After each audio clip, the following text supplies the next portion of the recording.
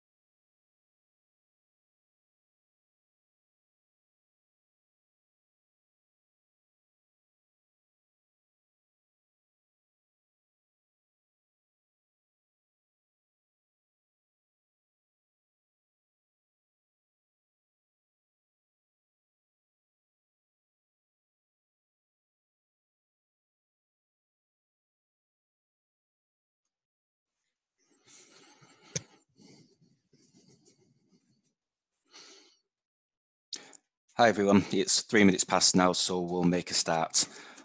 Firstly, I'd like to welcome you all to the first UK Public Sector Virtual Tableau user group.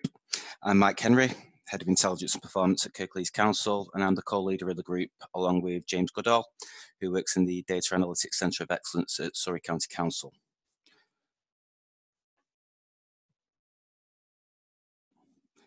We have over 160 people registered for today's event from over 110 public sector organisations right across the UK, which is fantastic for our first user group. The group and the forum have been set up as places where Tableau users working in the public sector across the UK can learn from and support each other, share experiences and knowledge, explore lessons learned, both good and bad, and identify and explore opportunities for collaboration. Quite often we're facing similar challenges, deliver similar services and use similar systems. So I think there's huge potential for kind of collaborating across the sector. For our first user group, James and I thought we would lead by example. I'm going to be talking about Kirklees Council's ambition to become an intelligence-led council and the role of Tableau in supporting the delivery of that ambition.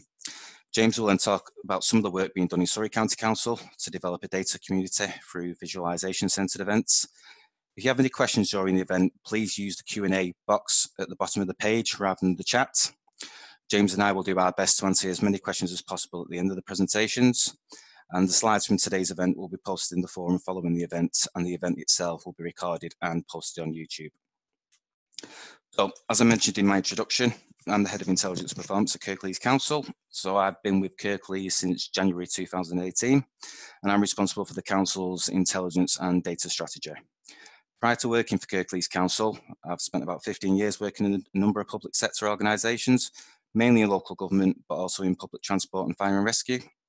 I first came across Tableau in 2015, and from memory, I think we're on around about version 9.1 at the time. I thought the product was amazing back then, but it's come on leaps and bounds up to the current version of 2019.1. Today, I'm going to talk about Kirklees Council's vision to become intelligence-led. how we're making that vision a reality, and the role of Tableau in our intelligence transformation journey. We define intelligence-led in Kirklees as using intelligence and insight to inform and evaluate what we do, how we do it, and what difference it makes. And data analytics is a significant part of that. I thought I'd start by providing a bit of information about Kirklees and the council. So Kirklees is located in West Yorkshire, and it's the 11th most populous district in England and most populous borough in England that is not a city, with a population of just over 437,000. In terms of area, Kirklees is the third largest Met district in England, and 70% of the land is Greenbelt land, and the largest town in Kirklees is Huddersfield. The council employs approximately 7,000 staff with a controllable budget of around 290 million. By next year, the funding from central government would have reduced by approximately 60p in the pound since 2010. So as with most public services, operating within these financial constraints at a time of increasing demand with increasing complexity presents a whole range of challenges. For those not familiar with local government, we deliver around 1,500 separate services. So that's a set of actions or activities undertaken by the council to deliver a product to our conclusion. In terms of data, we have lots. We have approximately 200 systems in the council, along with hundreds of access databases and millions of Excel spreadsheets. And a key priority for us is how we work in partnership with other public sector organisations.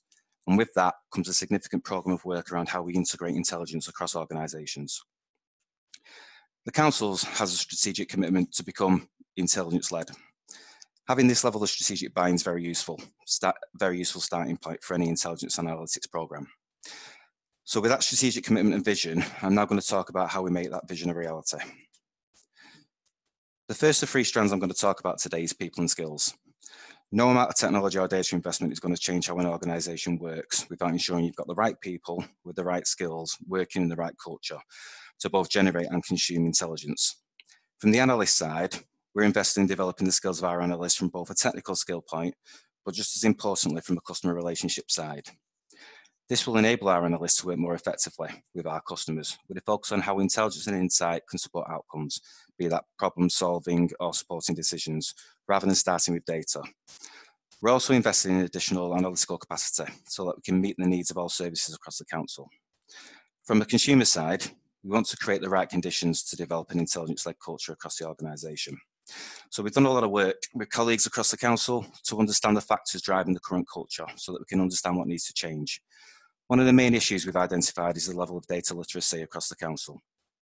To address that, we're currently in the process of designing an organisation development programme to improve the data literacy skills of staff at all levels. Tailored to roles, that programme will cover all aspects of data literacy, from the importance of high quality data, collection, all the way through to interpretation and critical thinking skills. We want staff across the council to be armed not only with the skills to consume intelligence and insight, but also the ability to identify areas where data analytics can support outcomes. The second strand, and potentially the biggest challenge we have, is data. We're investing in additional capacity to develop a robust data architecture across the council, and one of our priorities for this year is to develop a data strategy. That will set out the strategic vision and the plan for the council's data assets. Having a technical data architecture is one thing, but it's just as important, if not more important, to have appropriate policies, procedures, standards and governance in place to assure the quality of the data you're working with. We know we've got a significant amount of work to do, but getting our data in a fit state to make it usable for analysts is essential. The third strand, and again, an area we are investing in, is tools, and specifically ensuring we've got the right tools to do the job in the most efficient way and the right tools to communicate and present intelligence in the most effective way. Which brings me on to the main reason you're all tuned in today, Tableau. So how will Tableau support our ambition to become an intelligence-led organisation? Well, it'll support all three strands I've just talked about. But why Tableau? So last year we carried out an evaluation of a number of platforms to see how they could support some of the challenges we are facing, common challenges many organisations can relate to.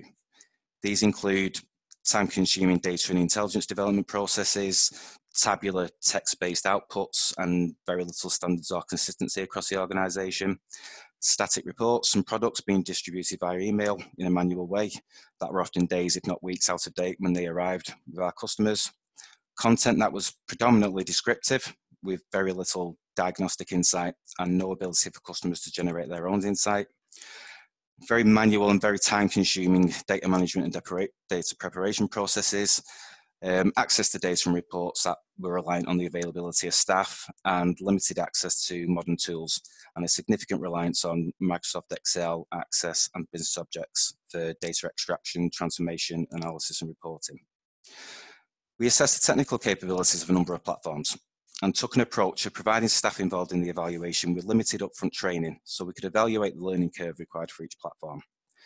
However, our approach took into account more than just the technical capabilities and cost. We also looked at the quality of customer support. We got feedback from existing customers. We looked at investment in research and development.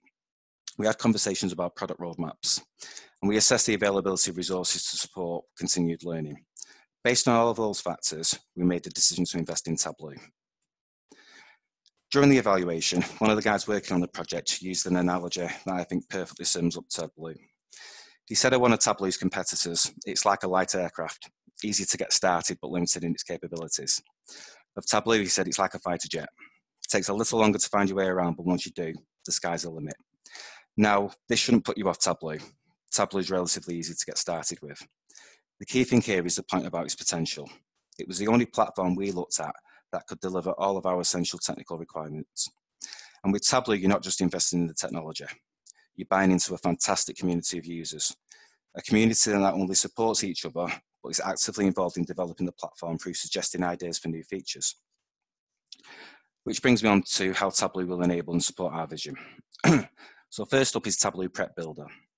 Tableau Prep Builder allows us to connect to a range of data sources and build data flows that optimize data for analysis. The tool's intuitive visual interface empowers analysts who may not have specialist data engineering skills to combine, transform, clean data ready for analysis. The second tool is Tableau Desktop. Tableau Desktop gives us the ability to generate insights quicker than ever before through visual analytics. Again, the intuitive user interface enables analysts to analyze data on the fly and iteratively develop visualizations and dashboards to share with staff across the council. Which brings me on to the third tool, which is Tableau Server. Tableau Server gives us a platform where we can securely share dashboards developed in Tableau Desktop with staff across the council, empowering the people who know the business and know the data best to generate intelligence and insight through visual analytics. From my experience, consumers love how easily Tableau is to use and how quickly they can start to generate new insights through visual data exploration. I've seen how quickly people start to engage with data, begin to understand the importance of data quality, and start to recognize the benefits of data analysis, all contributing to the culture change I was talking about earlier. Tableau Server also gives us the ability to schedule Tableau prep flows and Tableau dashboards so that staff across the council have access to up-to-date data and the tools they need to analyze that data on demand. We're currently 2 months into our implementation of Tableau. We decided to take a 3-phase approach to implementing Tableau with the support from Concentra Analytics. The first phase, which is scheduled to last approximately 3 months, focuses on all the key things you need to consider with an enterprise deployment, which I'll touch on in more detail in a moment, as well as skilling up the staff in our Centre of Excellence. For our analysts, this is about providing them with the development and time to learn and build up their confidence in using Tableau. The second phase, which is likely to be 3 to 4 months, will see us move into an initial delivery phase. Using an agile approach, we're aiming to complete 4 to 5 sprints before moving on to our final phase. The embed phase is where the use of Tableau becomes business as usual for our analysts and for the organisation. Our Centre of Excellence approach is time limited. The staff in the Centre of Excellence are being developed as our Tableau experts during the first 2 phases, with the aim of using the skills developed within the Centre of Excellence to develop the Tableau expertise of all of our analysts as we move into embedding Tableau in the council. It's also worth mentioning that the development focus of our Centre of Excellence is not solely on Tableau software. We're also developing the team's skills in areas such as visual analytics, visual design principles and best practices, and new ways of working such as Agile. I briefly mentioned enterprise deployment considerations, and I just wanted to go through this in a bit more detail. If you're considering an enterprise deployment, it really is worth committing the time up front to these things, as it will save you a significant amount of time in the long run. Considering carefully plan your infrastructure and architect requirements at the outset. You'll need the ability to scale up your infrastructure as the use of Tableau expands across the organization. From an architecture side, think about who your end users will be. Can you manage this through separate sites, or will you need separate production environments? As I touched on earlier, with an increased focus on partnership working and integrated intelligence, we're looking at 2 production environments to manage the content. For internal users, so that's council employees who have Active Directory accounts on the council's network, and then also for external users, so non-council employees who work in partnership with the council but don't have a council network account. It's worth considering how you plan on engaging the organisation with Tableau. From my experience, this means focusing on the capabilities you're bringing into the organisation and the benefits this will deliver. Other than communicating and engaging with the council senior leadership team, we haven't widely broadcast our investment in Tableau. This will come as we start to showcase the capabilities of the platform using real-life examples of how Tableau is making a difference to customers across the council. You also need to consider how you plan to evaluate the success and benefits of Tableau.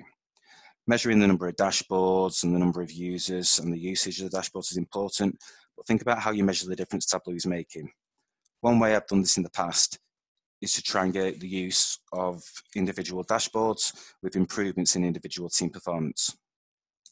Training, and more specifically, giving analysts the time to build their skills and confidence in Tableau is very important. Think about how you create the space and the time for analysts to play with Tableau, and don't expect them to fit this in alongside the day job, particularly in the early days. Setting standards and governance at the outset saves a significant amount of time in the long run. Having these in place will provide consistency in the look and feel of your dashboards, and in turn, build trust and confidence amongst your customers. So that's it from me today.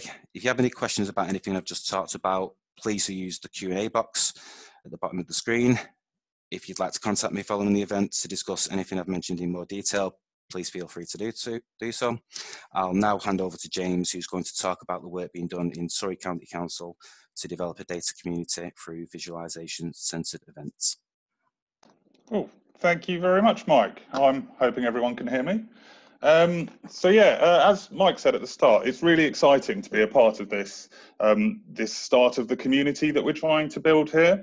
So I mean, as we talk about quite often in the public sector, working collaboratively with other organisations can quite often be key to achieving things that we need to do, but we don't end up actually managing to achieve those goals. So I think that this is hopefully going to be the start of that collaborative journey for all of us.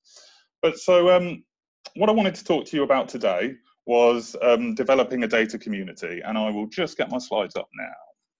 Okay. Excellent. So, as the name suggests, I am talking about developing a data community, the power of Viz. And I'll come on to what that actually means in a second, but I'll start off by telling you a bit more about who I am. So as Mike said at the start of the event, my name's James Goodall, and I'm the Analytics Support Specialist here at Surrey, working in the Data Analytics Centre of Excellence. Now, I've been in this role since September 2018, where before this, my background was in adult social care systems and performance analytics. Before I go on with the main content of my presentation, I think it would be useful to provide some context and explain where we, as an organisation, currently are on our Tableau journey. So we started using Tableau in 2015-16 with a relatively small group of both desktop and server users initially, mainly to try and scale out the potential capabilities of Tableau and understand how we felt this could best be deployed at scale. So over time, obviously, the word got out about the usefulness and practical applications that Tableau can have on business insights as well as day-to-day processes. And so naturally, we've seen the use grow exponentially to the point where we're now supporting, I think it's over 80 desktop users, and we've got almost 2,000 active server users. So this does put us in a position where we're relatively mature users as far as Tableau goes. However, while our staff may have been using Tableau for quite a while, this has largely been in isolation, with the only contacts they regularly have with one another outside of their own teams happening at our internal user groups or via sporadic, kind of usually service-specific workshops. Now, there have been ongoing efforts to promote the data community. However, until now, we've not had a resource with a specific remit in this area. So the work that has been completed, while obviously being essential and people involved have been doing a fantastic job, and it has certainly got us to where we need to be, got us in a great position. It has only been achievable through the goodwill of members of the data analytics team, as well as a few great ambassadors within the community. And so that's where my role comes in. So as well as the technical IT side of my job, part of my role involves assisting our staff with their self-service analytical needs, but also a chunk of my time is spent dedicated to developing the data community. And so that's what I'm talking about today. So I'll be going through why I believe a data community is important. I'll offer my opinions on ways you might be able to achieve this within your organisation, and tell you about some of the things we've done here at Surrey to push this forward. And also, as the title may suggest, go through a recent example of how we've used Viz Games to help us on this journey. I should say that I believe we are still very much at the start of our wider data community journey, but I hope I can pass on some experiences and thoughts that you might find useful and may have some potential for application within your organisation. So, before we get into the main detail of what I want to discuss today, I think we should address the key question here, which is, why is a data community important? And to answer this, I think we need to start looking at some of the negative impacts of not having a community-driven data culture. So one of the most common examples that I can think of that's worth addressing is to do with collaboration. Now, collaboration within an organisation without this joined-up community can typically be very challenging, with people and teams tending to have a really tight grip on their data and not allowing anyone else in. And there can be a lot of different reasons for people taking this approach, and some of them are, absolutely genuine. Certain teams dealing with particularly sensitive data sets, for example. However, that in itself shouldn't be a barrier to collaborative working. And there are ways that you can combat this, which I hope to come on to a little bit later on. So I think that another really negative impact of a disconnected community, leading on from the previous point that I was talking about, is where it leads to silo working. And I think this is a problem that a lot of us can probably relate to, as it regularly affects many different organisations, no matter what their background.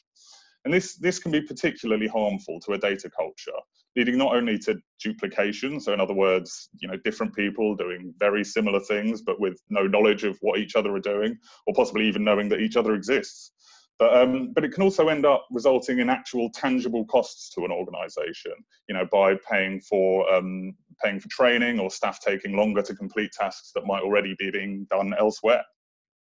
So an effective data community allows you to break these barriers down and make the best use of all of the skilled analysts and IT professionals that you might have. And so by sharing this knowledge and working with each other to improve and collaborate on your outputs, it's my belief that the organisation as a whole will benefit. An engaged and active data community also allows you to foster and develop good practice within an organisation. And so, it ensures that all staff, while obviously working with different data on different tasks, are all working towards the same shared goal. And so everyone benefits from each other's input into that community. Now, there'll obviously be some individuals or teams within a community, particularly in the early stages, who shine in terms of capability. Either that could be technical or analytical. However, once that community starts to work collaboratively with each other, that skills gap should narrow. And it should also help to alleviate any pressure that might currently be placed on specialist teams within the organisation. For example, technical IT teams or advanced business intelligence teams. As with that dissemination of knowledge and skills, more members of the community are able to help each other out without having to rely on that single or at least narrowly defined point of contact. And so this is absolutely our goal here at Surrey. And while we may not have fully achieved it yet, I think we are definitely on the way. So if you've just listened to that and you're thinking, okay, that sounds great, where do I start with this? Hopefully the next few suggestions, based on some of my experiences, might give you a good starting point. So the first one is one I referenced a moment ago, and it's to do with breaking down those barriers that exist between individuals and teams within your organisation. Now, this can be a very long and a very hard road to travel, but I think it's definitely a worthwhile one in the end. And the main challenge here tends to be around people being unwilling or unable to share their data sets with other colleagues. But there's a few basic things you can do to try and address this. So taking your suggestions to them and showing them the benefits of working in this way is a very good start. once you start organising those community-based sessions involving colleagues from across the organisation, and people get to see the outputs and the benefits from this approach, it's quite likely that their approach to this may change. But for those who are willing but unable to share their data, for instance, due to sensitivity issues, then you could start looking at the possibility of anonymizing those data sets, obviously being extra careful about leaving any identifiable patterns in that data, that might lead to individuals or sensitive elements being exposed. Or you could even try aggregating that data up to a higher level, so removing those identifiably individual data points. And that way, you could start to have a group working on a particular task on a particular data set and just take the ideas and design around that output and just apply it back to the original data source. To do that kind of thing, you'll probably need some assistance from your IT departments to help facilitate it, as it's unlikely that analysts working within a particular sector within an organisation would naturally be able to access other departments' data. So if you're looking at setting anything up cross-departmental up, then I'd always suggest involving those people that can help enable you to progress this and get them on board from the outset. So another thing that I'd suggest looking at is online tools like forums. So they're a great way for a community to stay in contact, to be kept up to date with what's happening, whether that's through the sharing of tips and tricks, how-to guides, blog posts, events. So we use Jive forums here, and granted at the moment I'm the main contributor, I still think it's a really fantastic way to keep everyone in the loop on things that you're doing, engage their opinion on events or pieces of work you're currently planning, using polls or open questions, that type of thing. And since I mentioned events a moment ago, this is obviously a huge pillar for any community to stay connected. And at Surrey, we aim to meet up as a whole inclusive Tableau community roughly once a quarter, involving people from both inside our organisation as well as our partners. And we also branch out to other local public sector organisations that want to be involved. For instance, at our last few user groups, we had people from, our partners from East Sussex and Brighton, people from Bexley and the NHS, to name a few. And we're also planning to widen this out further in the upcoming events. And these events are a key fixture in the diary for me. It's something that I really look forward to, and even more so now that I'm organising them. And the type of content that we gather together for these events can vary quite widely from event to event.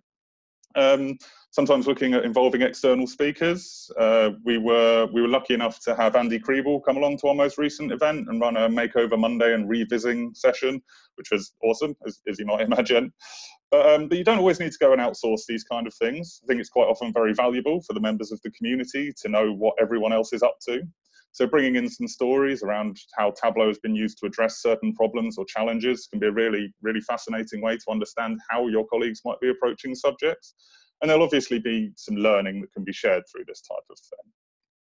And so as well as the full quarterly group meetup, we're also looking at having some smaller sessions throughout the year, getting groups of analysts together to complete work on various tasks, upskilling them in Tableau, generally making sure that community stays connected. But I'll go into that a little bit more in a few minutes. Now, in my introduction, I mentioned that I work in the Data Analytics Centre of Excellence here, and Mike was talking about building up the Centre of Excellence in his organisation. And some of you might be wondering what that actually means. So before I go on, I think it might be useful to address that now. So a Centre of Excellence can be a great way to introduce a particular platform or technology and embed it together with best practice principles and processes in an organisation. And we went the way of most organisations in terms of starting out this journey with an IT-led Centre of Excellence. And the reason for this is that it puts us in a position where rolling out and promoting the relevant technologies at scale becomes a much easier task for a number of reasons. You obviously have back office developers engaged who are able to complete the necessary steps for this to work across teams and across directorates because of their familiarity with the architecture and the technological possibilities and constraints. We've got individuals who are aware of the overarching data and BI strategy for the organisation, people who are well versed in the various elements of data visualization, and also people who have experience of the partnerships between the various internal businesses and IT. And I think if we didn't go down this particular route, then it's likely we would have encountered a number of barriers along the way and possibly build strategies that don't necessarily align with the overarching organisational strategy. So a centre of excellence is a great way of ensuring that any implementation can run as smoothly as possible and also be scalable.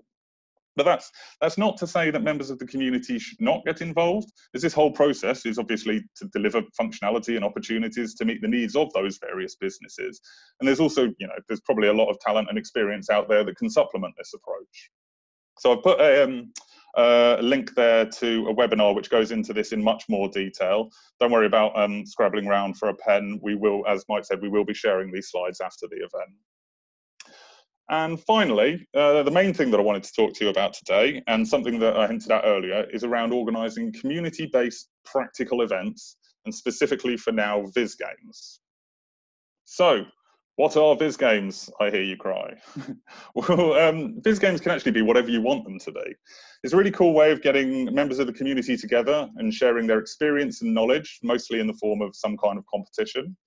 You might be aware of all the hype that's going on around Iron Viz at the moment. That's certainly, at one end of the spectrum. That can be very intense. That approach might end up putting a few less confident people off, but it's still an awesome concept. So if you're not familiar with it, I'd suggest checking that out.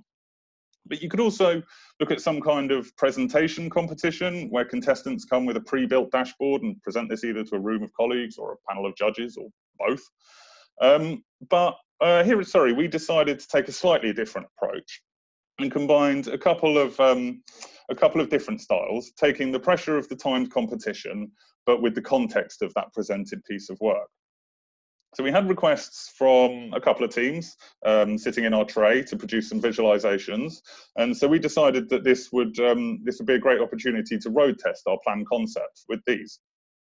So we gathered together the members of the Centre of Excellence and gave them an hour, a data set they'd never seen before, and a room, and wished them luck. So this was partly about fine-tuning the admin side of things, but also as a chance to complete a piece of work that needed doing, as well as to experience exactly what we were about to put the community through. Now, we actually ended up running another one of these before going out to the wider community, thanks mostly to the success of the first one, but also so we could take the opportunity to get more work done quickly. And finally, as a training opportunity for the team, as well as some more fine-tuning of that actual process. The data sets that we worked with in these initial sessions weren't particularly interesting, one of them being based around server alerts, but it was still really refreshing to see all of the different approaches that people took and what kind of analysis they were able to extract from what was a very flat, bland piece of data. This obviously filled me with a bit of confidence for the wider sessions, as we'd hopefully be sourcing a slightly more engaging data set anyway. For these first two trial sessions, we allowed the group 60 minutes to complete a piece of work. And for the first session, that didn't seem too bad, possibly because of our unfamiliarity with the Viz Games process. So we felt that that pressure was a natural part of it. However, when we were taking part in the second session, we did all definitely feel a bit more stretched. In fact, I don't think I've ever heard so much panicking and swearing coming out of the team. Probably didn't help either that every 10 minutes I kept announcing a countdown of how much time was left. This was strange, as we did think that an hour seemed a reasonable amount of time, given that comparing it up to the Iron Viz competition, contestants only have 20 minutes and generally produce something absolutely mind-blowing. However, what we needed to take into account was the fact that in this case, the data was only being presented on the day, and the contestants had no prep time allowed, so that all of the data discovery, analysis, and design was being done on the fly. This is somewhat different to the Iron Viz that I mentioned, where contestants are giving a data set a week in advance, I think, and then spend that time planning and practicing what they'll be completing and just rebuild the Viz on the actual day. So as a result of running through the experience ourselves, we decided to extend the time of the session out a bit. And we also did feel it was a little bit unfair just to spring the data set on the people with no prior warning. So we ended up making a few further tweaks to the process. We put together a simple data dictionary for the data set that we'd be using that had some descriptions and data types, as well as a sample of some of the data. And we then sent this out the working day before the event was taking place, just to give the attendees some time to prepare. So, how did it go?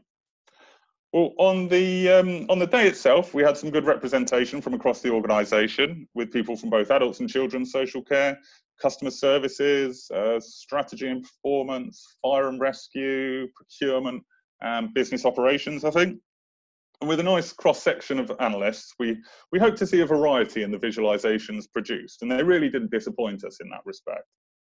And in order to fully make use of the time and the resources that we gathered together on that day, we did want a real-life data set that needed some analysis completing on it.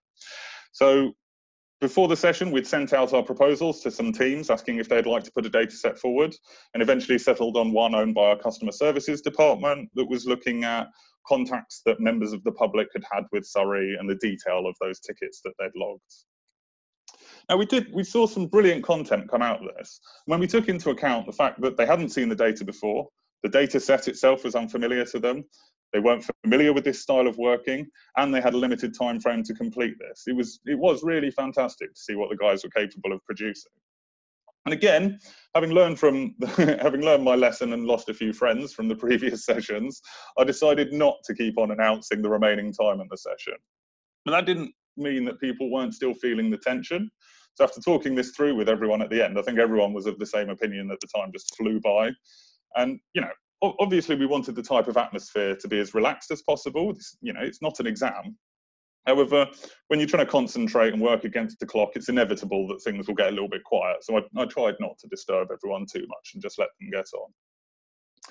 So after their time was up, and in this case, we ended up going for 90 minutes, everyone then published their completed work to our local install of Tableau server and talked each other through their visualizations one by one, covering their analytical and design choices.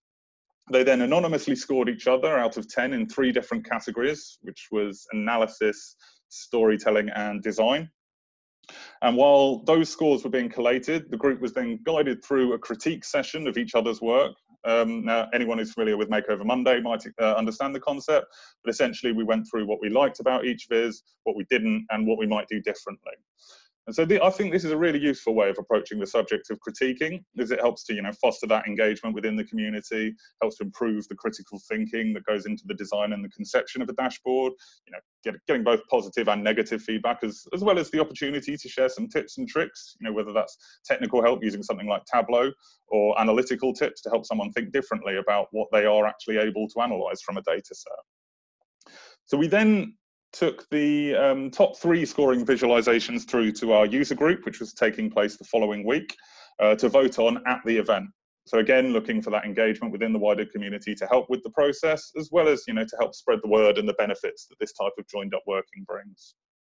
So we built an app which we would use to gather the votes of as many people attending the user group as we could. Then at the end of the session, when all the scores were collated, we had a little presentation. So we had some swag from Tableau to give away. Thank you, Tableau. So some t-shirts, coffee cups, stickers, that type of thing. And also a trophy for the champion, which will then get passed on at the next event and so on, you know, giving people something to look forward to when they're competing. But the benefits of taking part don't have to be as material as that. So as well as the obvious training and development opportunities that people benefit from by taking part, other potential options might be something like dedicated time for the winner with members of the Centre of Excellence to work on something analytical that they have outstanding in their pipeline, for example. But what was really great for me to see was that immediately following the event, where we presented the Viz Games, we started to get approached by various colleagues who had attended the session, asking if they can be involved in the next round.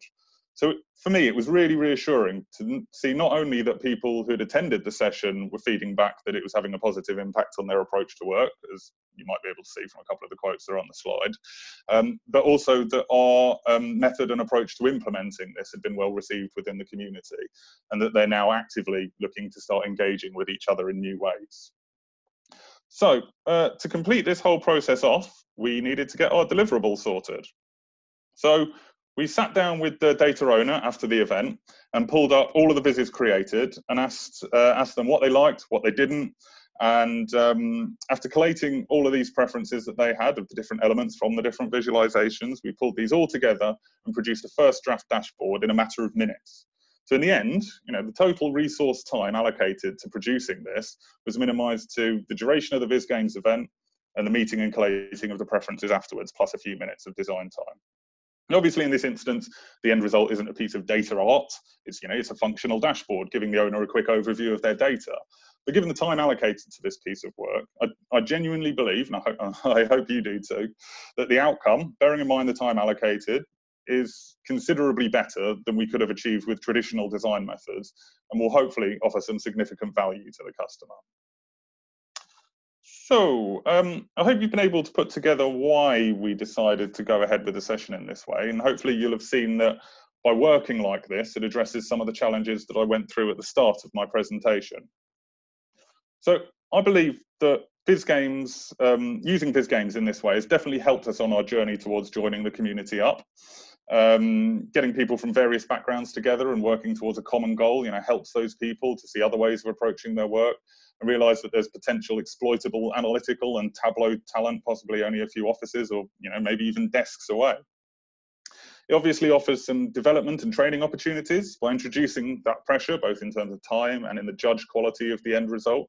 People will get quicker and better at using Tableau and coming up with more advanced analytical solutions. One of the major benefits for me in particular is helping people with the ability to look at data sets that they're not overly familiar with and just run with them. Now, people tend to fall into the same patterns of analysis and design when they're used to working on the same data set day in, day out. And, this can often lead to their output and progression becoming stagnant. So getting people to work outside of this comfort zone can open up opportunities for them in different ways to approach their work. As you saw in the previous slide, there's a deliverable at the end of the session as well. You'll have the combined efforts of a number of skilled analysts and Tableau users, enabling you to pick and choose what you like and what you don't to deliver the best possible work in as short a time as possible. Now, I've mentioned this a couple of times already today, but there can be disparate teams working across an organisation on pieces of work that might be very similar. This can end up being a very costly process. So events like this can reduce the need for formal training. And, we're all from the public sector here. I think we all know the pinch of budget cuts. So at a time like this style of working, a method for developing our existing staff, could seem more attractive than ever. And last but not least, it's great fun. So I've gone on a little bit today around the organisational benefits of Viz Games, but it's also really exciting and engaging for those taking part. And sometimes I think that adding that enjoyable creative element into a community can give it the boost it needs to, step it up to the next level. But sessions like this don't have to take the format that I've described and don't even need to involve computers or technical abilities at all. Now, I made a mention earlier around Makeover Mondays, and as I said, we were lucky enough to have Andy Kriebel at our last user group who led that session around the principles and how you approach your visualization and analytical methods. And there's no reason that you can't rip off, and by rip off, I obviously mean take lessons from this methodology and use them within your own communities. For example, we're setting up revising sessions at the moment, where either we'll present some visualizations to the group or they can submit their own. And we can go through them as a group or break down into smaller groups and take a step back from the computers and just look at what we're actually trying to achieve with the visualization and whether it gets the message across in the best possible way. And then at the end of that session, we can go on to redesign it and have a deliverable product or products at the end, which we can go back to the services with to help them with their understanding of their data, which essentially, is what this is all about. So if you wanted to start looking at some resources to build up data communities within your own organisation, again, there's some really helpful resources on the Tableau website. There's a page called Your Tableau Community Toolkit, up on the slide at the moment, which has some really cool suggestions and ideas. And that's actually what got me started on the path of implementing Viz Games here at Surrey, and also where I stole the Viz Games logo that you might have seen on a previous slide. And another suggestion that I'd have is for you to register for and attend, other physical user groups that that might be happening locally to you. There's a wealth of knowledge and support out there that you can draw on, get ideas from, or even ask specific questions about how to get things started, or just improve on what you've already got within your own organisation. So I'd say it's always worth checking out what's happening in your area. So I hope this has been a useful insight into one element of our approach here at Surrey to fulfil our goal of having a self-sustaining, joined-up, community-based data culture. And as I mentioned at the start, I feel that we are still in the early stages of this journey towards fully fulfilling this ambition. And the method of approach that we've used so far is one that's tailored to the structure of our organisation as well as the staff. And so obviously there might be some bits that you can relate to and some maybe not so much. But I hope at least that this has been interesting and has provided you with some ideas or suggestions that might be relevant to you along the way. And if anyone would be interested, I'd be more than happy to come back on this subject in the future and give you an update on how we've been getting on and what changes we may have needed to make along the way to improve it. So that is all from me today. And I think now we're moving on if anyone had any questions for Mike or myself.